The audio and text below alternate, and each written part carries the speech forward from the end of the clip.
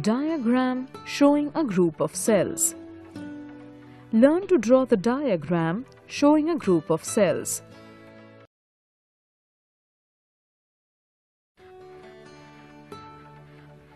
Draw a few irregular structures close to one another as shown.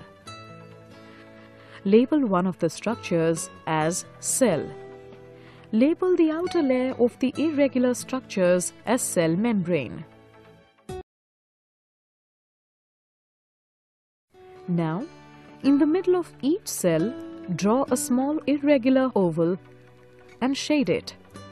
Label one of the ovals as nucleus. Inside each cell, draw scattered dots like this. Label the interior space of one of the cells as cytoplasm and you are done.